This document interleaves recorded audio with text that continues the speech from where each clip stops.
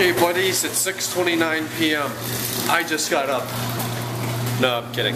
Been up for a few hours. It is now my job to go and buy bacon. I mean, it doesn't get a lot better than that. I haven't been anywhere all day. We just watched this movie with Morgan Freeman. It was awesome. And it's colder as frig out here, and it sucks. But I'm gonna get in and warm up and go buy bacon for dinner. I haven't eaten anything all day except a small piece of pie, and as I said, it's 6:30.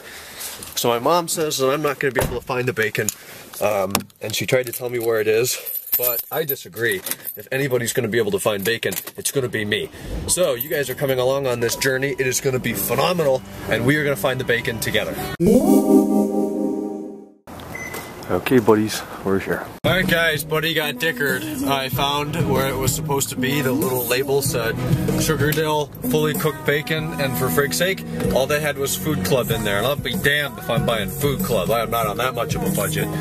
So now I get to go to Giant Eagle, or Big Bird, whatever it is, our other grocery store over here, and find their bacon. This guy in the GTR, or I guess this one's a Sentra, but he pulls out in front of me back there, not nearly enough room, so I gotta cram on the brakes. And then going up this hill here out of town on the way to Giant Eagle, he goes like 30 miles an hour. Speed limit's at 35, you go 40. There's not that much traffic.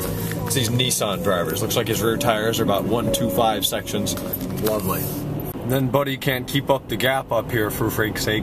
Here we go, blazing through the 35 at 26. Love it. There we go with 2 lanes. See ya. Looks nice, C70. Okay, I'll let you know if we have any luck here. Alright, we got this Pontiac, but check this out. It's that E38 that I constantly creep on downtown. It's a pretty one. Being driven by a woman and 3 kids that just watched me film them, so that's kind of awkward. 740i M Sport, love it. Home. All that for bacon. 2 stores and a good dinner with like 6 strips of bacon. So that was almost 6 hours ago. It's 3:02 a.m.